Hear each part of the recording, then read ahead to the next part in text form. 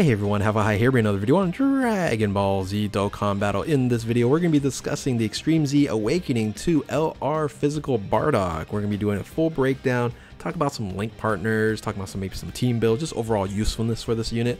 So with that, if you're new to my channel, like, subscribe, comment below, do all that good stuff. Let's go ahead and dive right in. Now, I know that this information dropped like last night, late to the game on the discussion, but I wanted to at least give you guys my thoughts, my initial reactions to this EZA, which in reality they did a great job. This is going to be a very interesting unit. We haven't done testing on this yet, but it seems like he's going to hit really hard and thrash Frieza units, just like the new Super Saiyan LR in Goku. So this unit here is a Neo 100 LR. That's what I call these units here, and a lot of people ended up predicting that this unit will be the Extreme Z Awakening LR for this celebration. It was either this or Trunks. Trunks didn't make any sense, so this one actually does. Of course, being a Namek saga, this with Frieza, his flashback to Bardock here. And what I mean by Neo 100, this is the grouping here. As you can see all the Extreme Z Awakenings that has happened. Now this is on JP version of the game. Global hasn't gotten a few of these EZAs yet, or actually just the EZA. Oh yeah, Majin Vegeta and Gohan there. But the OG 90, there's two left, right? There's gonna be Trunks and Rosemasu, and I think the next celebration is probably gonna lean toward maybe Rosemasu. This is gonna be very interesting. When he LRs, it's gonna be very, very good. Now, the Neo 100 for Bardock, it makes sense for them to do it here, because this unit was the kind of outlier when it comes to the Neo 100. It didn't make any sense. It shouldn't have been Bardock, and it came out before Cell. It should have been Cell for the physical, because the OG 90s and the Neo 100s, it was a mirror image of each other when it came to class types, right? So you had Extreme AGL for Majin Vegeta, and then you had the other side, the Super AGL, as the Neo 100, and you can see it kind of just went back and forth. But then Bardock came out. I was like, wait a minute, that messed up the entire pattern. And then Cell came out. I was like, okay, that makes sense. So Bardock ended up being the outlier of it all, and that's what he's been for quite some time as an LR, not being useful at all. But now with his EZA, he becomes a lot more useful. The dazzling life force Bardock. Let's go ahead and break down this unit in of itself. So let's make this a little bigger so everyone can see here. So now we know the Neo 100s, they're going to be, the leader skill is going to be increase the key plus 4 HP, attack and defense 120% for the class type, in this case super, and then an extreme class physical here, key plus 3 HP, attack defense 90%. I wish they would have maybe moved that to 100. I think it would have made it a little bit more useful, a little bit more combinations of teams that you can run. 120 at this current meta, you're just never really going to run it except for maybe Battlefield, and that's pretty much about it, because mono teams you're just not running at this point in time. Now, everything else, they did a great job. So super attack, which is a 12 key here, greatly raises attack and defense for one turn, which is a increase of 50%. So that defensive increase at 50% there is very, very beneficial for the final spirit cannon, and also causes colossal damage to the enemy and greatly lowers defense. Now the ultra super attack is the 18 key here. It only raises defense, so no attack, additional attack benefit there, which is fine.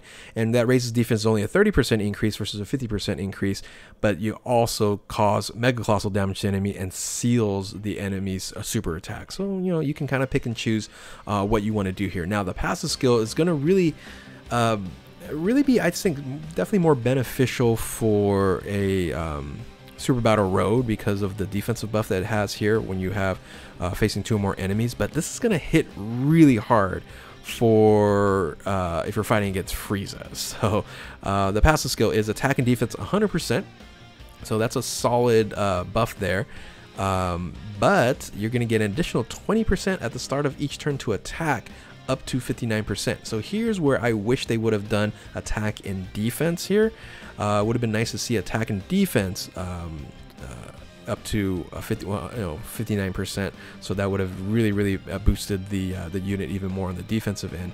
Plus an additional attack 40% when performing ultra super attack. So once again, that's why you're not getting that additional greatly raises attack from the 12 key versus the 18 key, because you're gonna get a passive boost when you're doing a ultra super attack there with a 40% to attack, which is way better on the passive than the SA multiplier. So So yeah, I think adding a little bit of defense would have been beneficial, because here's the thing: when you're facing one enemy, you're going to get a key +6 even when you're facing one enemy, but if you're facing 2 or more, you're going to get 70% to defense. So he's going to be a lot more tankier during Extreme Super Battle Roads or Super Battle Roads, because you're going to be fighting multiple enemies, but you do have to watch out, because if one person dies, his defense drops by 70%. So big difference when it comes to tanking, you know, attacks, especially in that mode there. So that's why I wish they would have added like plus an additional attack and defense 20% at the start of each turn up to 59%. Would have been more beneficial. So, you know, having some additional attacks would be nice to get that extra defensive boost. So you can get if you do an ultra super attack, you're gonna get a 30% boost, and then you can get a 50% boost if you do an additional attack on there. So anyway, when I mentioned he's gonna wreck Frieza units, here we go. Performs critical hit every time you're fighting a Frieza unit. So there you go. Frieza soldier excluded, of course. And then this weird scenario here. Not weird, because it makes sense with this one final shot from Bardock, right? You know, what you see on the card art there, which is amazing card art, by the way. It's key +12, attack 100% when there's an enemy whose name is Frieza, but it's once only. So you start the battle off and you're fighting weak Frieza, like, you know, first form Frieza or something of that nature. You're just gonna wreck that unit there, and then you're never gonna get that buff again. I wish it would be first turn only, like one turn only. But every time you're fighting a new, fight, you're gonna get that boost for that one shot, or made it an active skill. So it's interesting why they didn't do it that way. But anyway, either way, this unit is a huge upgrade, and definitely more usable now than it was previously in non-EZA. So I think they did a good job on this unit here overall, especially with that 70% defense when you're facing 2 enemies or more. He's going to be fantastic. But a little extra boost on defense would have been nice to see on that plus 20% for each turn. So link skills: same warrior race, same lineage, Team Bardock, same pride, prepare for battle, shattering limit, legendary power. We'll talk about the link partners in a second there. At least this unit here has a lot of categories, or at least more categories than other LRs that you normally come across here, and that's low class warrior, pure Saiyans, Goku's family, Team Bardock, all out struggle, space traveling warriors, connected hope, and story figures. Now the problem is low class warrior and Team Bardock, those are generally going to be free-to-play type teams, and if you have this unit, it's going to make those teams incredibly strong, but only in that one rotation. So pure Saiyans, Goku's family, you'll see more of. All out struggle, space traveling warriors, connected hope, story figures, you know, a lot less, especially if you're only running like a 150 all out struggle. Story figures, I think it's only 130, right? I don't know, 150 for story figures as well. So but 170 for space traveling warriors and Goku's family, pure Saiyans on JP, not on global yet, and connected hope. It's going to be very interesting on that team there. So stats are okay, right? It's 19,000 for HP, 21,000 for attack is really good, and 15,000 straight up for defense is really good. So I think the HP is a little bit low, but when you average it out, it's kind of low when you average it all out, comparable to other LRs. So, but anyway, still they did a good job. Can't wait to see what the other Neo 100 is going to look like, if this is kind of what they're going to be doing here. But like I said, this is an outlier unit initially from the start, and this is in a sense an outlier EZA here on part 3, I guess, in the $350 million celebration. Let's talk about link partners here. I think that's important. The unit that you're generally going to run this unit with as a support unit, and you're going to have a lot of links here, is going to be, you know, the LR Team Bardock, of course. The nice thing about this unit here, you're able to run him on 5 different categories, right? The other units that I'm going to be talking about, you're not going to find too many other options than like pure Saiyans and maybe space traveling warriors.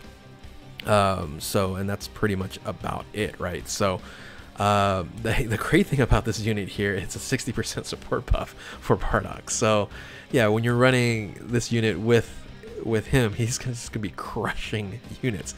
Problem with the Team Bardock here, if you're gonna bring him to Super Battle Road, he's gonna get wrecked. So you want to put maybe 20 dodge on him. So if you want to run him on a Super Battle Road team as a support, but if you're gonna put him on a main rotation, he's gonna get wrecked. 6 links here, same warrior race, same lineage, Team Bardock, same pride, prepare for battle, legendary power. So on normal matches and things of that nature, you're gonna have some fun just wrecking units on the amount of damage that this unit's going to provide. But defensively, you kind of don't want to bring this unit because he gets hit if you have 20% dodge, and then 20% dodge and or 20 dodge, and you want to actually put dodge on every single orb location. That's when this is maybe somewhat useful. So on Super Battle and stuff like that. Anyway, so 6 links for Team Bardock there, and that's a free-to-play unit, of course. Rainbow all the way through. The other one that you can run is a 5-link is a LR, Space Traveling Warriors. There's some other Bardocks you can run on here, but nothing really viable, right? You can bring some of the free-to-play Bardocks or Team Bardock members on here. I just didn't put them on here because, once again, if you're free to play, yeah, if you have this unit, you're definitely going to put it on to the Team Bardock team, but I wouldn't bring other units on there until they kind of like EZA into something more special, right? So anyway, the 4 links are these units. These are the LRs that are 4 links on here. There's a couple units that are honorable mentions on here. Now the one LR here, the one unit that's going to be a little bit more useful than going back to GoPunks as the 5-link here. I barely even talked about it, but they're only on Space Traveling Warriors. So generally speaking, Space Traveling Warriors is an extreme team, so unlikely that you're going to be running that combo. But if you do want to, feel free to run that combo on a Bojack team with these two as a main rotation. Be once again very odd, but they do link up with 5 links here. So anyway, back to the 4 links here. Everyone else is pretty much pure Saiyans that you're going to be running the team on with the 4 links there, except for Majin Vegeta, which you're able to do, I believe, like oh man, I forgot to write that down. It's like 3 different categories. I think it's like Connected Hope. No, it's not Connected Hope. It's trying to remember which one. It's 3 categories that Majin Vegeta is on, connected with Bardock here. So everyone else, once again, is pure Saiyans. That's generally what you're going to run here. You can run the new Vegeta on pure Saiyans, and their 4-link connection there. So useful, useful combination. I would say there's better combinations with some of these, but if you don't have the other combinations, you could use Bardock here.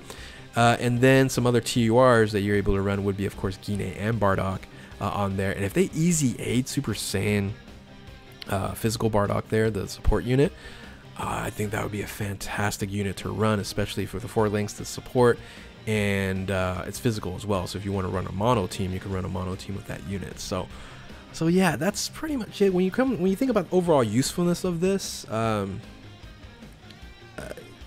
you're generally not going to run him on many teams.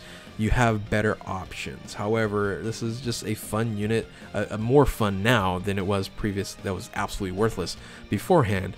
Now you can actually run some combinations that if you're free to play, if you're just running like a GoPunks team kind of scenario, or I'm sorry, GoPunks as just a unit and you want to link them up, you can do that. If you're lucky enough to maybe pull this unit and that's all you have for this LR, you can just run in Team Bardock. But Pure Saiyans as a combination, there's way better combinations of Pure Saiyans teams on there. But the Majin Vegeta and the Bardock one, you do have a few other options. Like, I'm trying to think, I can't even think now. I'm going to pause here. I'm going to add that info in here. Give me 1 second. It is Pure Saiyans. Well, of course, we knew that. All Out Struggle. I always forget All Out Struggle. All Out Struggle and Connected Hope. Those are the 3 teams that you can run with Majin Vegeta and Bardock there. So those 3 teams, if you want to run the combinations on that, feel free to. 4 links there. They're both shattering the limit units.